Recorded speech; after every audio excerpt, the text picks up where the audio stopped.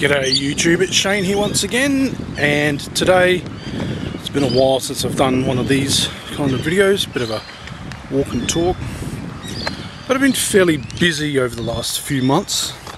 I started a Certificate 3 in warehousing and distribution course, so that takes up a couple of days a week of my time, and that will go through until March next year.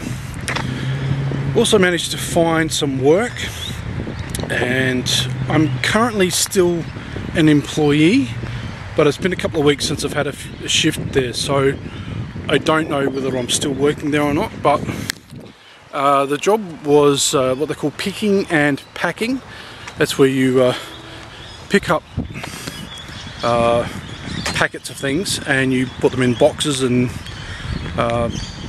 stack the boxes on pallets and things like that. Fairly interesting job, fairly easy. It's just that right bit of repetition with a subtle mix of variation just to keep me interested, and of course the money's not too bad either. But yeah, hope things are going well where you are.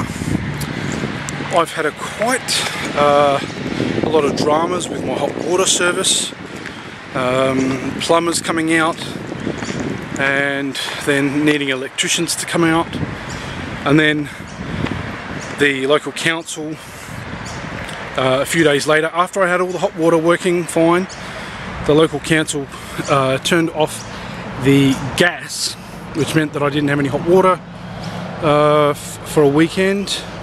So that's all back to normal. And what else was there? Oh yeah, a big massive branch from a gum tree fell down and demolished my fence and my clothesline. The clothesline is still damaged, but today they finally fixed the fence completely. So it's been a year. 2016 has been fairly rough for a lot of people, a lot of celebrity deaths, and wow, just bad news all round. And I do hope that next year is somewhat better. Florence Henderson passing away, Mrs. Brady, at 82 years old. Bit of a bombshell there. I wasn't really a fan of a lot of the musicians that died this year, but it's still tragic to hear that these greats within the music industry have gone.